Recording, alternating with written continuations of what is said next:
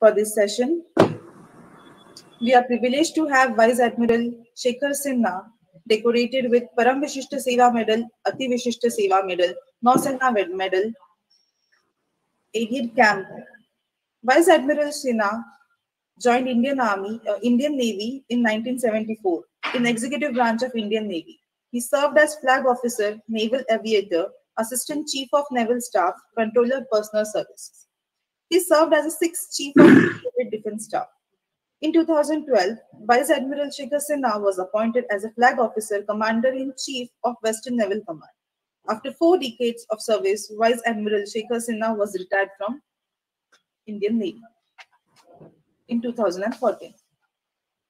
Now, I request our chairman to please introduce our speaker and start with our session. Well, thank you very much, Sneha, for that introduction. Firstly, I'm grateful to the organizers to have invited me to chair this session. Mr. Anthony Prince does not require any introduction really, because he is a man who's famous all over the world, and therefore whatever has been given in his biodata, I feel that more than that it will take me much longer than the time given for the speaker. But before I invite him to talk, shipbuilding, if you go to the document that Commodore Oracle mentioned about, and you see the chapter 5, it really lays down the future of shipbuilding industry and which direction we should be heading.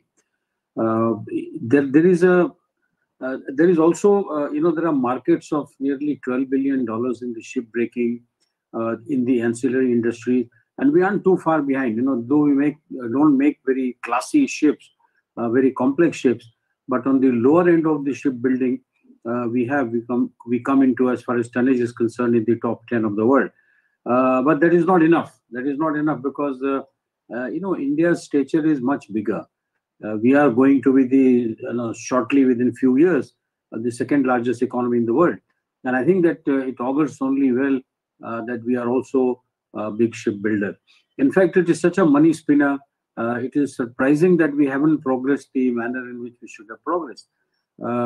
So there are challenges. It's not that there are no challenges, but the government is, as somebody said, the government has taken its attention onto the maritime sector, and they have given policies of financial assistance policy on shipbuilding, which came out in 2016 by the present government, a grant of infrastructure status to shipbuilding industry, which means a lot because you can see the subsequent policies which are associated with infrastructure that will all go into being. Then, of course, Atmanirbhar policy, it is revised in 2020, and this is another document which is worth reading. We have standard operating procedure for chartering, procurement of tugs, and Pradhan Mantri Matsya Sampada Yojana. So, all in all, I would think that with the battery of people who have the knowledge as far as the government is concerned, they have come out with this 4 or 5. But my suggestion will be that the organizers here, they should take out the important points and what is not happening and what should happen, those as a compendium, and then became forwarded to the shipping ministry from the organizers. So without wasting any time, let me invite Mr. Anthony Prince. The floor is yours, sir. Go ahead and give your talk. Thank you very much, sir. I would like to, first of all, thank you for your kind words. I don't know whether I deserve all of that one, but I'll take it. Thank you very much, sir.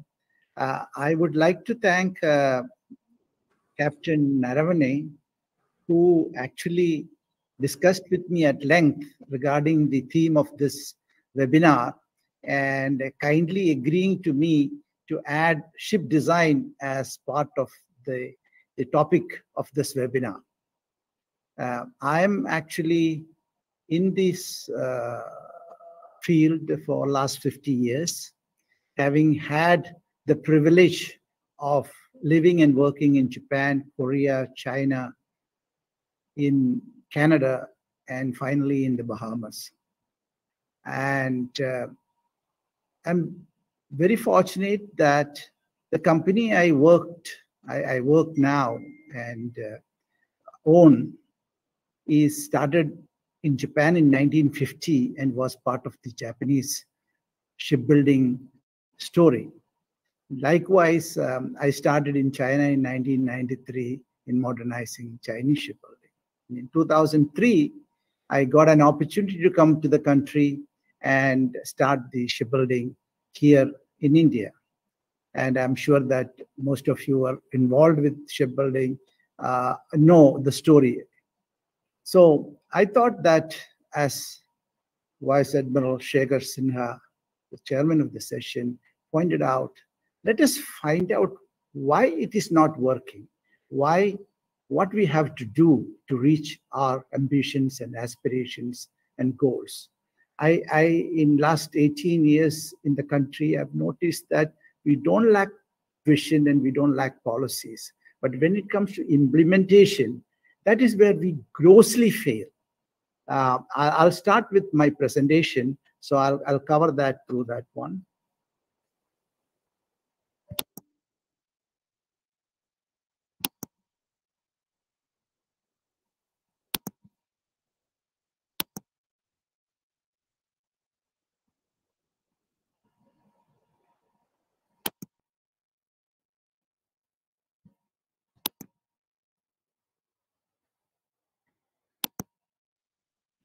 So I hope all of you can see the slide. Is it visible and audible? Okay. Yes, sir. Yes, sir. Audible. Thank you. Now we are all talking about indigenization, self-reliance, and reaching a goal by 2030.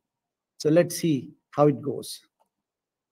So if you look at the shipbuilding capacity in India and globally, you can very well see that we have a meager 30,000 gross ton capacity in shipbuilding when compared to the world tonnage, where the major countries like Japan, Korea, and China control most of the shipbuilding tonnage. So we have a long way to go.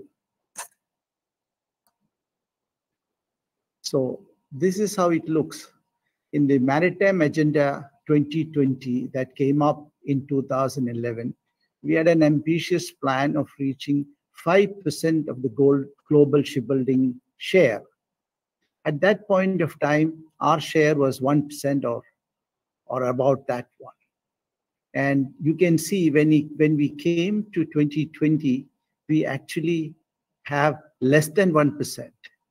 So somewhere something went wrong. We had a very good vision, we had a very good ambition, but we never reached it. So obviously there is something that is missing. So when you come to Maritime Vision 2030, which came up in 2020, our capacity is 30,000 gross ton, and our ambition is 500,000 gross ton, something like 20 times what is today's capacity.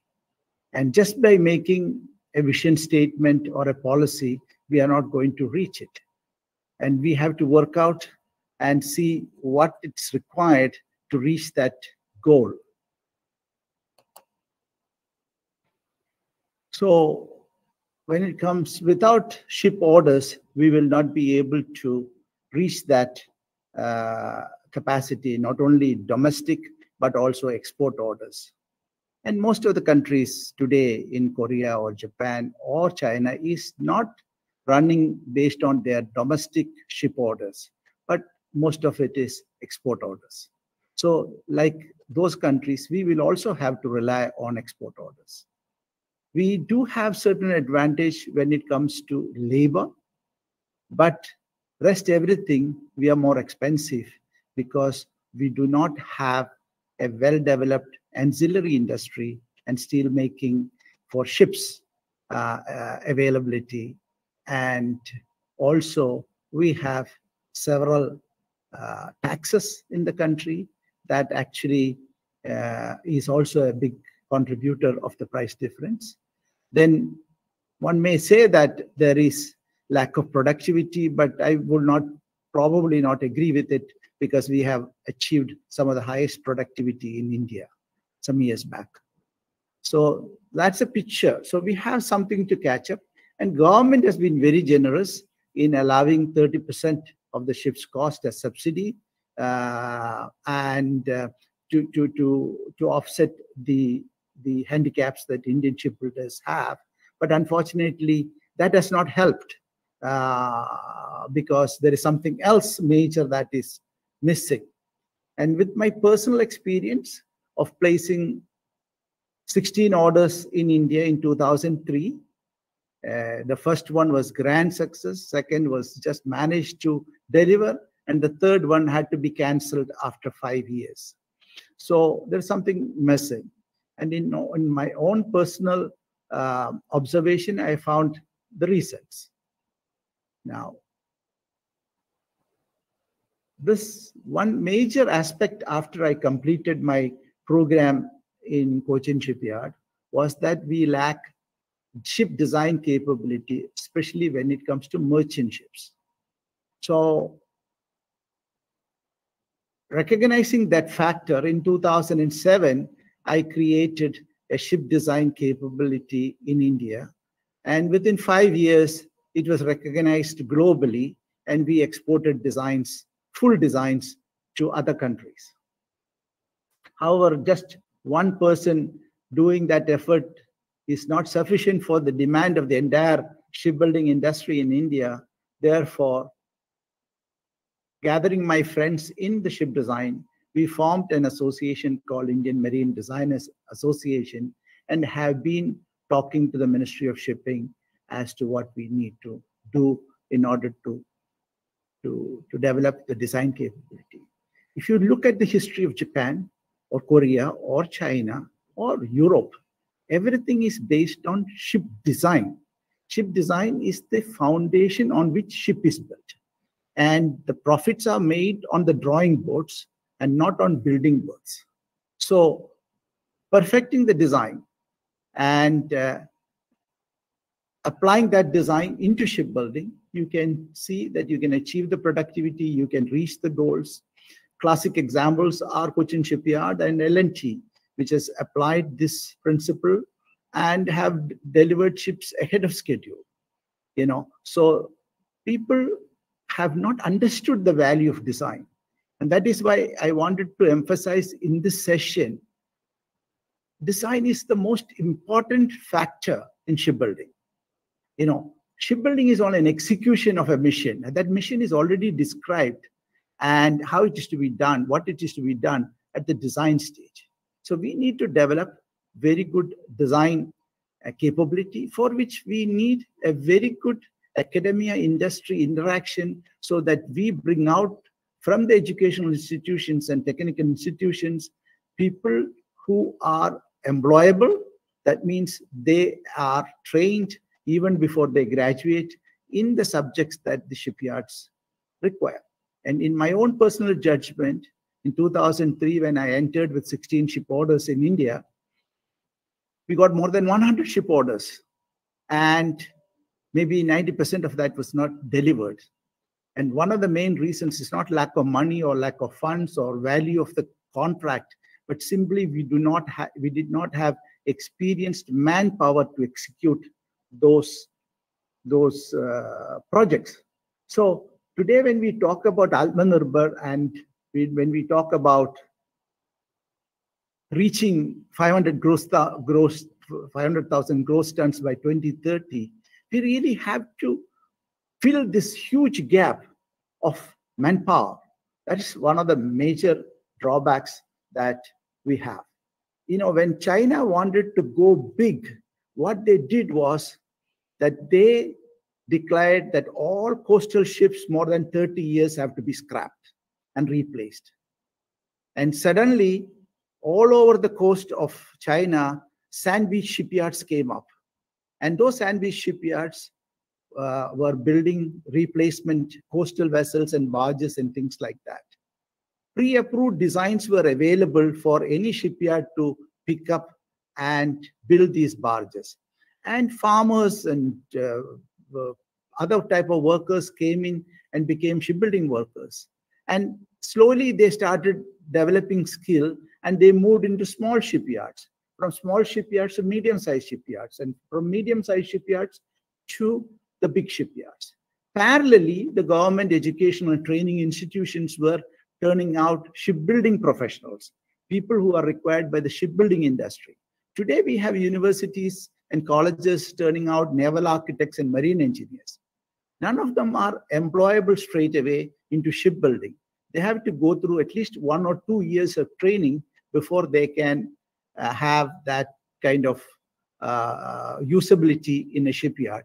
But when you're sitting with 100 ship orders, you cannot just go out and have trainees to build those ships.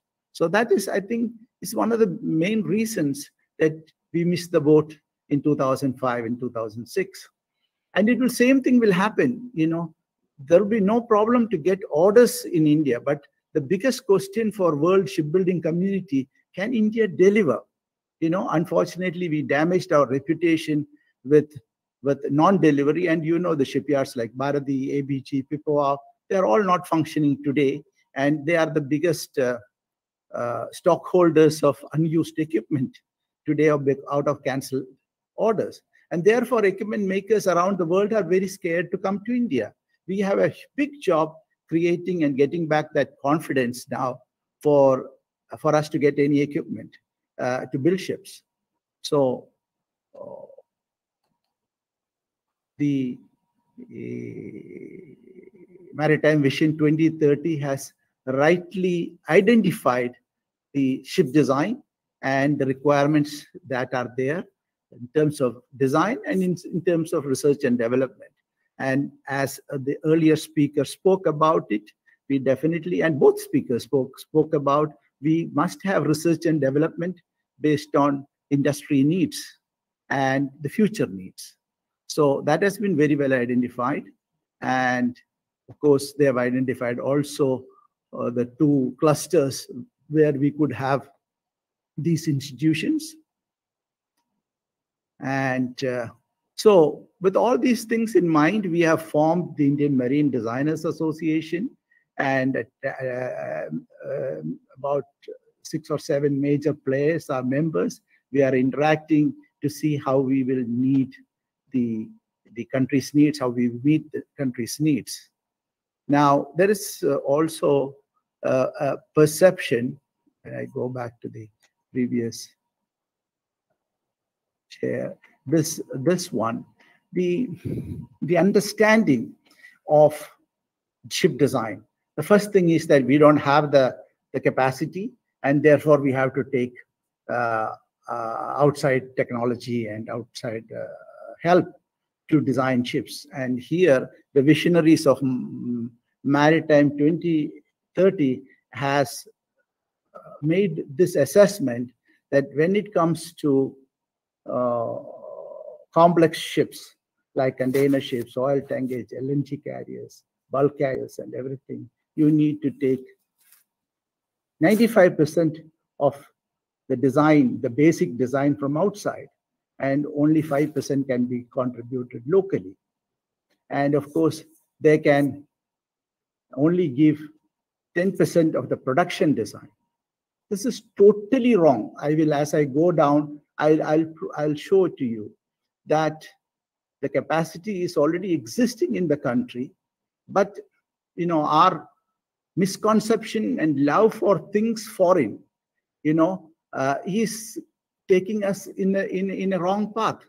And some of the people who are involved in putting up this maritime vision are foreign consultants, not any Indian consultant, of course, with the support of local partners and local players and everything.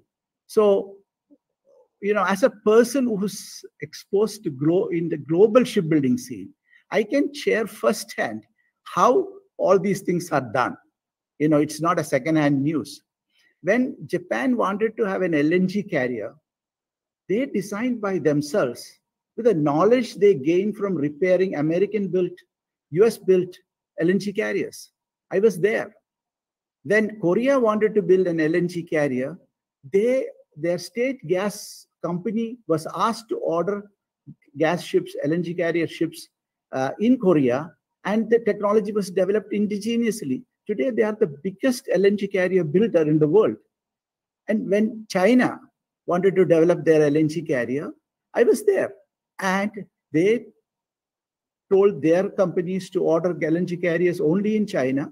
And they asked all the foreign partners and everybody, you cough up your technology, we are going to do that. But the design was an indigenous design. So same thing when it happened, India was going after Korea and Japan to give technology, and they never gave the technology. And I offered that I can give you the technology. It's not rocket science, you know. And the thing is that we have to take off that perception that, you know, we have to get foreign technology. No. And you can see that the people who are working in these technological companies and heading the companies are many a times Indians. They just got the right environment to work, and they are producing that technology. And if that environment is given in India, they will do it. I can tell you that I have a team of 100 engineers who are world-class ship designers. And while countries are spending a lot of time to design the ship of the future, we are also doing our part of designing a ship of the future, you know. So it is possible. In fact, I have 2 orders straight away without the ship owner seeing even the design. So I want to change that perception among so many people that we lack knowledge, we lack ability, that we have to get everything from foreign countries. Now I'll show you that similarly they have described here in this maritime vision that we need to get so much of technology in the design field. Now, when I go to the slide where the Indian designers, what they have designed, you'll be very surprised. This is a fast patrol vessel for Indian Coast Guard. 20 of the ships' design were given to Cochin Shipyard, and from concept to production design, the 20 ships were delivered 11 months ahead of schedule. And design had a significant role in the delivery of the ship and completion of the ship. This is a design that was built designed in India, including production design, and was built in China and exported. This is a LNG fuel ship that was designed in India in 2014 and got approval and way ahead of anybody else in the world. And likewise, these are all original new designs that you go and you can see a wide variety of ships are designed. So a design company may not have a track record of a particular type of ship, but he has all the technological know-how, naval architecture, marine engineering, electrical engineering knowledge to design any ships. And if there are knowledge gaps, then of course we can get foreign partnership. That's all. But not a total design purchase, which doesn't help anybody. And you can also think that nobody is going to give their best design. They're going to give you their obsolete design. You know, they don't want to create competition to themselves. So the only way is for us to develop indigenously, and Honorable Prime Minister has put it right way, Atmanirbhar. We have to practice that one, and we have to believe more and more in ourselves, and instead of going foreign, and start doing it ourselves. This is what I'm trying to promote. So when it comes to that design capability development, which is the most important aspect of Maritime Vision 2030, reaching 500,000 gross tons. Without that, you don't have to talk anything else. You can have infrastructure, you can have trained personnel, but nothing is going to happen. And we, from the industry, we are ready for that one. The things that we are talking about is about 7 points that I'll read out. It's employable graduates and technicians based on a syllabus developed jointly by academia and industry. The entire system of education in engineering has to change. Personally, I'm working with my alma mater. We have already created departments of artificial intelligence and machine learning and robotics and everything, and trying to change the syllabus to more an industry suitable syllabus rather than pure academic. So we can apply that in the maritime industry, and Indian Maritime University can play a huge role in that aspect to understand the industry needs. No, there's the earlier speaker, Dr. Malini Krishnan, talked about lack of teachers. Yes, that is a very big thing. A chief engineer getting $10,000 who don't have a PhD, he cannot come and join a university because he has to have a doctorate, and then he can probably get less than $2,000 salary. So, because if you change that, the requirement of a PhD and the requirement of an age below 60, then you will have a lot of professionals in shipbuilding and ship operation and ship design and everything available to be appointed as honorary professors or even paid professors, whatever it is. So we need to change the rules, understanding the reality. So that's one important thing. And we in the industry are ready. For example, we use 20 different softwares. None of them, or maybe one or two of them, are taught in the university. The rest, entire training has to be done by us and at our cost, which becomes a big burden. And we had also interacted with the ministry with reference to the biggest burden that we have is ship design software. And we have requested them to provide it as a service so that we can use it when we require it only and pay a subsidized lease payment. This will greatly help for more and more design companies to come up, because the amount of design software that we have to buy and maintain is not sustainable. And again, financially support the apprenticeships so that we can all take these graduates and train them for the industry. But we need to support those candidates, and if the government can make it part of an apprenticeship program, that will help greatly. The government sponsor research and development projects. That is what will help us equip for the future. There are a lot of needs for future. For example, today it is digital ship design and digital shipbuilding. So we have to aim at that and reach there. Otherwise, we will be outpaced very soon. So all the conventional ship design and conventional shipbuilding is out of the way. So we need to be looking at it, and we must be developing that. And we cannot do it ourselves, and we need a research and development support. I understand that 25,000 crore seed money is given for the Maritime Vision 2030. So I'm sure there's plenty of money. So that's one thing. Then today, the designer is actually burdened to produce a complete bid design and give it to the shipyard. And if the shipyard doesn't win the L1, then all the investment made by the designer is gone out of the window.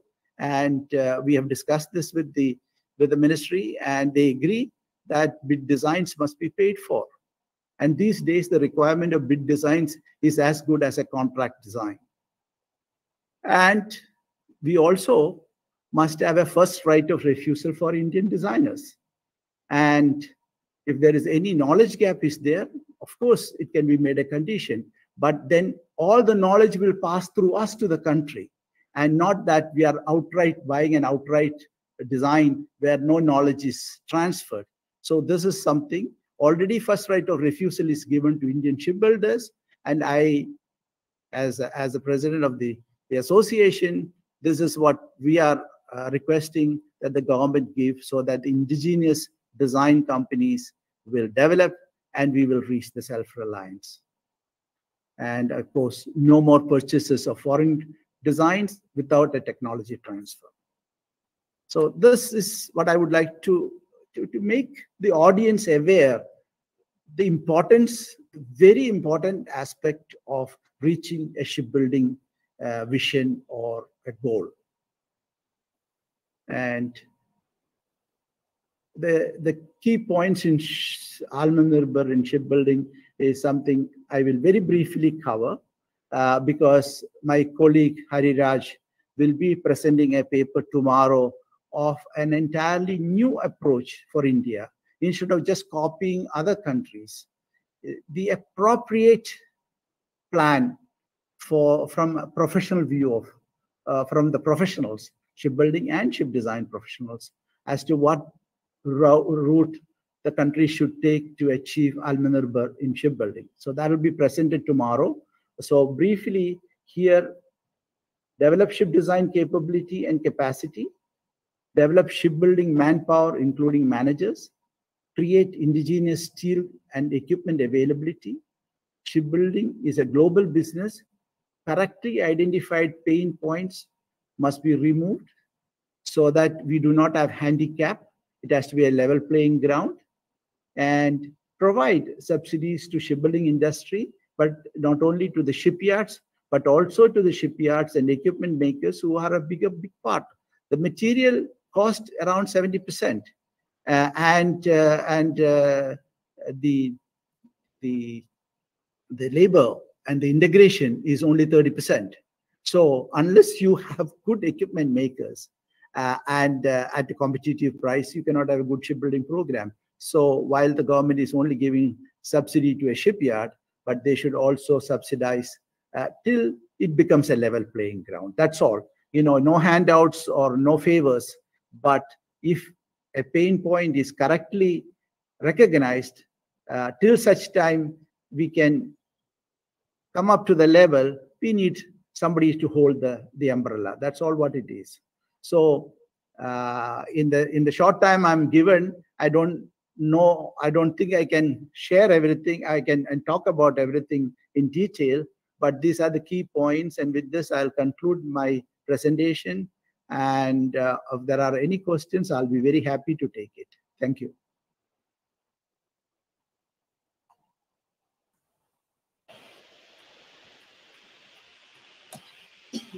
Thank you, sir. Now, may I please request our respected chairman to sum up the session? Shall we take the questions first, Sneha? Yes, sir. Yes, sir. Yes, we can. Sorry. If there are questions, kindly, will I be able to see raise hand in this? Yeah. Anybody who has question, please raise hand so that I can hand over the floor to him or her.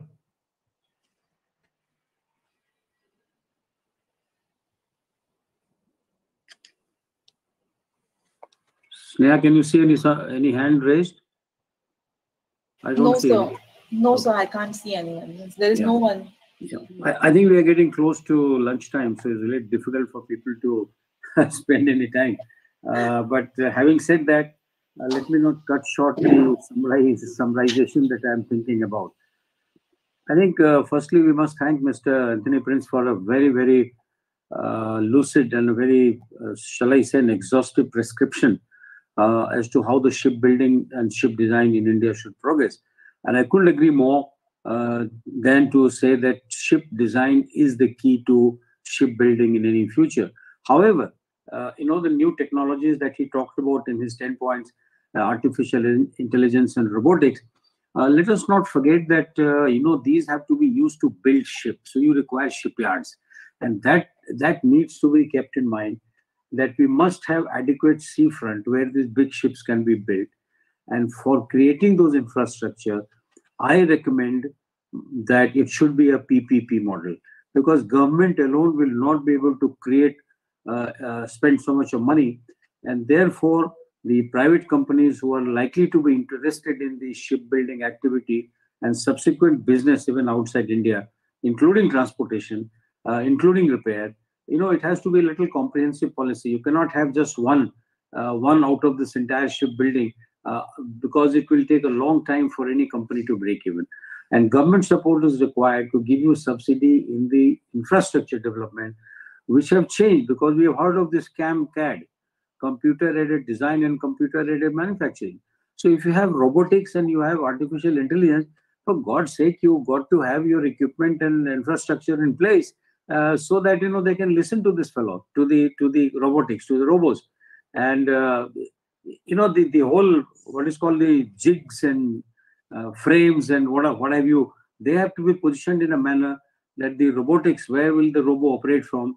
Who will operate the robo? Will it be in autonomous mode? So you have to get into little detail, and therefore not imagine that we are going to make a futuristic ship and you don't have a futuristic shipyard. And this will require possibly maybe one additional point, Mr. Anthony, if you please, maybe you like to subsequent talks whenever you could add this. That is number one. The second point that I want to make is very important point he talked about is the qualified managers, manpower. Right in the beginning, the Honorable Vice Chancellor of the India Maritime University, Dr. Malini Shankar, she made a very valid point that people come to do PhD just to write doctor ahead of their name, not really to learn, not really to discover things. And that is the problem. Outside the country, you will not believe that many university PhD are not recognized. And when the students land up there, you find that they are in absolutely grief. They don't know what to do. They're sent back because by the time they're selected for any job or a higher sort of education, they go by what you produce. So if you show you're a PhD, they accept it. But the moment you land up there, you say which university? So and so university. So this we have to change. Our mindset has to change. We cannot remain a mediocre thinking country. Unfortunately, the policies of the government in the past have forced us to mediocrity of our intellectual capital. And that needs to be removed. And this is a big challenge.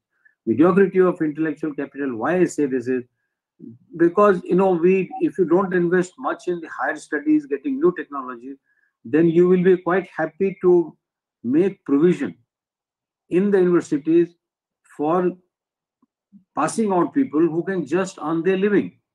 And these boys were large numbers. When people say that, India's middle class is thriving, I get a little worried that this middle class is also giving rise to this, middle class mediocrity of intellectual capital. And this is one very big challenge which all of us have to, sort of look at it and how we can improve.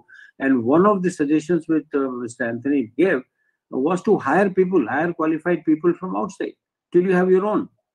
So if you hire people and train the trainers, this is very important because these days you don't find top of the line people joining the teaching profession. So this is another problem. As I said, you're only creating people who got to earn their living. They will have a motorcycle, they will have a house and rent, they will have McDonald's and sort of KFC. They're happy. They are married. They have children who can be brought to school.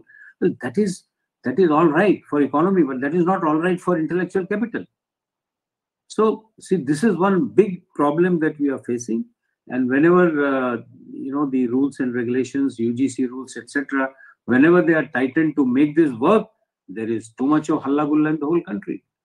So this only points that are that we have to get over this mediocrity by all means. It is not a done thing. Second, another point that I wanted to make, again, it made very well by Mr. Anthony, that the self-reliance and technology transfer. A lot of movement has taken place in the different sectors since I belong to the Navy and have been with the defense acquisition for many years. This is being tried for a long time. The government, in its own excitement, they gave out that following negative list, meaning that you can't import, hoping that by then the Atmanirbhar project will work and it will come out. But regrettably, it has not happened. And therefore, that list is being revised time and again. Only yesterday, I read that 2-3 items have been removed from that list. They have to be imported. They have to be imported because you can't keep waiting till cows come home. So it's certainly not security. So in security, if this is required, all security manufacturing has got a flip side. It has got a collateral advantage, if you like. What is made for defense. For example, we have an excellent ship design bureau. All PhDs from outside, and they are the ones who design all the warships. Yes. None of our warships are designed outside the country, and including now the submarine. Arihan, the nuclear submarine, is designed by us, our own designers, and it's sailing well. Second one, third one are already on the block. They should be operational in time. The second one, I think maybe Commodore Dhankar may have a little more input on that. All I know is that by end of this coming year, the second one should be sailing, operational. So what I'm saying is that if there are people retiring from these jobs, I think the industry can do well to absorb them. Maybe Mr. Anthony can sort of keep a watch on such people. And if you want, we can all be helpful because they're already PhD, they already have the basic ship design in their mind. All you can do is to add a few things and see how they are doing. And I think they can be of great value to the shipbuilding industry. One very important point that you made, Mr. Anthony, I quite liked it, that, you know, the ecosystem has to be built. You know, the medium and small manufacturing enterprises, if they are not there, then you will not be able to build the ship, any shipbuilding. First, you actually start doing a survey of the MSMEs, those who have component level knowledge. They will not have it because you're not building it. So you will have to give them some incentive, bring them on board and tell them that what components you want them to manufacture. And once that happens, I personal belief is that you should always start small. You can think big. You can think big, start small, get the components first. And now you see in the meantime, your technology has developed how to make the platform. Same thing has happened to our aircraft carrier. Same thing happened to our nuclear submarine. You'll be surprised. There are almost 200 medium and small scale enterprises who are involved in making components. And we are going to make large number of these submarines. So they have living for so many years. They will keep increasing their employability of more and more people. And you will require the domain specialists, not only from university level IMU, you will have to have people at the level of ITIs. Those who actually work with hand. So finally, they are the ones who are going to sit on, call it lathe machine or call it robotic machine. They are the guys who are actually going to be operating. So I think there is a lot to do, and I am very happy that the center has actually brought this entire thing onto the platform. And this is not the first time that you're doing, but I think this requires little more publicity. It requires little more bringing on the national network. Please try and see that you can have a full-fledged program on this by the staff of the center, or maybe you can invite some of our very distinguished speakers who have spoken on a panel discussion on Doordarshan. Have a panel discussion on some of the TV channels. Idea is that you must get to the people. People have to be made aware that maritime sector is also growing. Otherwise, it is not finding enough traction in the public. So I think all in all, I would say that it's a great thing. I think Mr. Sridharan has raised his hand. So what I'll do is I'll just stop here for a minute and take this question. Mr. Sridharan, sir, all yours. Thank you, sir. That was an excellent presentation from Anthony Prince, sir. One point, coming up is that we don't have, the experienced manpower into the shipbuilding as such. And he rightly points it out that we need 1 or 2 years of experience in a yard, because we have the trainees, but they need some experience into the yard to bring them into the profession, to make them utilize them properly into the shipbuilding. We are looking into the maritime vision of 2030, and we need professionals, we need the experienced, definitely. And see, sir, I am the director of a College of Ship Technology, a college who is doing a course, a BSc Shipbuilding and Repair course under Indian Maritime University. We do this specialization course in in shipbuilding and repair only. So what we find is that in the industry or the government, if you want to create experienced hands, we definitely have to take up the trainees, and we need to give them the training, 1 or 2 years of shipyard training, whatever is that we need to give them, so that we can develop in the coming years. We can develop enough manpower. So this is something maybe with the government support, or some kind of a stipend or kind of something. We need to develop them so that in 1 or 2 years we have sufficient manpower coming into it. Definitely, the young boys in the market, they don't come into the shipbuilding industry because of the IT industry or many other industries they give more salary and better terms and conditions first, etc. The young boys, the better of them, they don't come into the shipbuilding industry. So that is a weakness we have, and we have to change it. We can change it only with the the government and the shipping industry coming forward, and recruiting people from the institute. and so that we can develop them, to become the leaders of shipbuilding industry tomorrow. So this is something we need to, even I have been discussing with Malini Shankar, our VC also. We give a little bit more aspect into, into the training part of it. Okay, Cochin shipyard and some shipyards are there, but the one issue what we are saying, we found out is that they don't, they don't go for a partnership or collaboration with the private institute. They go with only the government or one or two government institutes only they go. But there are very good the private institutes also who does experienced faculties and industry people who is doing this maritime training to bring up good leaders into our maritime shipbuilding.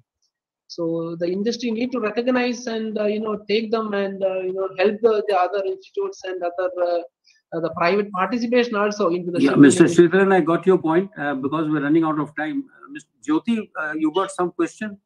And Mr. Anthony, I'll come back to you. Jyoti? Yes, sir. Thank you very much for taking my question. Yeah. My comment, it's not a question, it's a comment actually. In the olden days, we used to have different trades in all the shipyards. And those trades were skilled trades and they were maintained and paid by the shipyard themselves.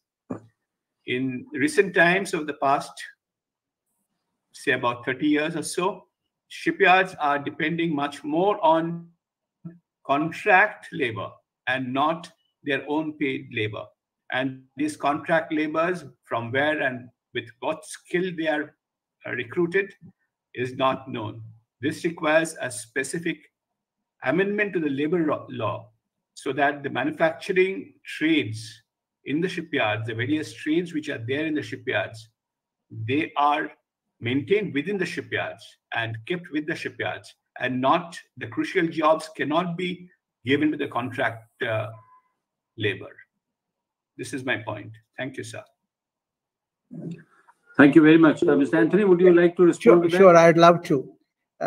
First, regarding Mr. Sridharan's comment, it is a very valid point. See, the majority of shipyards in India is owned by the government. And the policy is also owned by the government, made by the government. So they can make a policy that provided a graduate from a recognized organization, private or public, is seeking an apprenticeship, it should be his birthright to get an apprenticeship. As long as you have approved the institution, their syllabus, and their intake. So, for example, if your institute is taking 100 ship technologists, it is recognized by Ministry of Shipping, then getting that apprenticeship is their birthright. That means they should be absorbed by a shipyard, a government shipyard. And of course, the private shipyards too, but we hardly have very few private shipyards in India. So that problem can be easily solved because both are controlled by the government. The other way is a China model. You encourage the inland waterway shipbuilding, you encourage coastal shipbuilding and make it easy. So naturally, people from the farm, I know in Japan, farmers were shipbuilding workers, in Korea, farmers were, and in China also farmers were shipbuilding workers. So there's nothing wrong. You just train them and they're ready for the job. Okay. But they created the huge capacity shortage was overcome not only by training and education institutions, by themselves getting into the very basic shipbuilding, starting from a barge to a coastal ship. So that can train, and the big shipyards can then absorb these people, and maybe with very little training, they can be employed. That's my point. Second point to Jyoti Dasgupta's point, you see, if you look at the right of every business to run it the best way so that they are profitable is something, a basic right. So we really cannot enforce a lot of things onto a shipyard.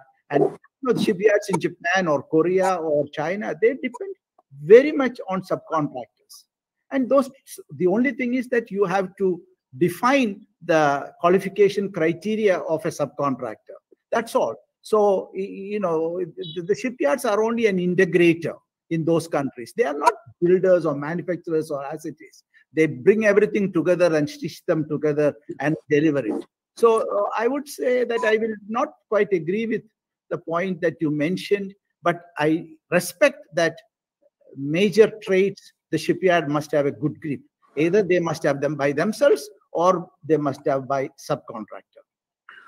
Thank you, Mr. Anthony. I have nothing more to add really, except to say that there are possibilities of shipyards adopting, your university or your, college, or make them aware that you have an organization like this, and it is an authorized or it's an approved, UGC approved or whichever approving authority, shipping ministry approved organization. You reach out. I'll request the Honorable Vice Chancellor and yourself, Mr. Sridharan, that please reach out even to defense PSUs, because finally there are people who have to do hands-on work. For apprenticeship, you can tie up. I'm sure they will be able to, even if they take 5-10 people in particular, vertical, you will have them, specialists. After all, what? You will have a specialized guy who will talk about electricity supply in the ship supply in the ship, or somebody will talk about hydraulic pumps fitment. Somebody will talk about firefighting system. Now, the basic principle of ship, management is around the same. How it operates is where this artificial intelligence and robotics can come into play. So I think that you have to reach out rather than just sort of producing people and leaving them in the market. My suggestion is that you try. I don't think that there will be any hindrance, or they will say that we want only from government organization. If at all it is happening, if you go to, let's say, MDL or Hindustan Shipyard Limited or somewhere, if you are having trouble, I can offer my services. I can get in touch with the CMDs and request them, because it's up to them. I don't think that we should be looking for unqualified contract labor, helping in shipbuilding in place of people who are qualified, who have been taught the shipbuilding subject. So I think that little bit of reaching out is fully agree. Yes. So thank you very much, all our listeners, and let's give a big hand to our speaker, Mr. Anthony Prince. Thank you very much. Sneha, all yours. We are just about 3-4 minutes past. Yes, sir. Thank you. Thank you, sir, for enlightening us with the valuable knowledge. Now, may I request Assistant Professor Vinod Sononi to please convey the... Good afternoon to everyone. It is my honor to propose a formal vote of thanks.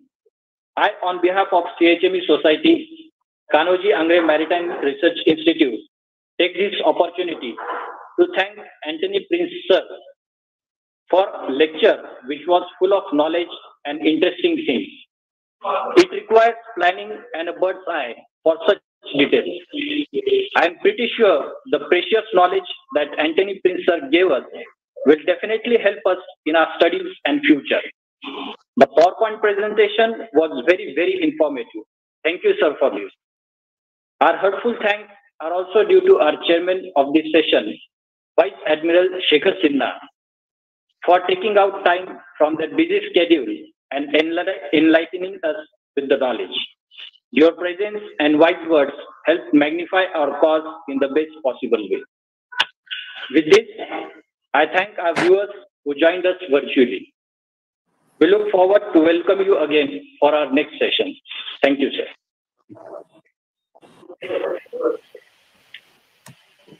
Thank you, sir. With this, we have completed our 3 sessions of the day. First session was on skilling for shipbuilding, orienting India's maritime education to meet the shipyard industry demand of 21st century, where we had as a chairman, Lieutenant General D.B. Shikatkar, and speaker was Srimati Malini Shankar. For the second session, we had historical legacy of shipbuilding in India as a compass chart the way ahead. And for that, we were accompanied by the chairman, Dr. Angana Guha Roy, and speaker was Commodore Johnson O'Dackle. And third session was Atmanirbhar in shipbuilding in relation to Maritime Vision 2030. The chairman was Vice Admiral Shekhar Sinha, and speaker was Shri Anthony Prince. Till now, we have done with our 3 sessions. Now, I declare a lunch break for 45 minutes, and we'll again meet at 2 p.m.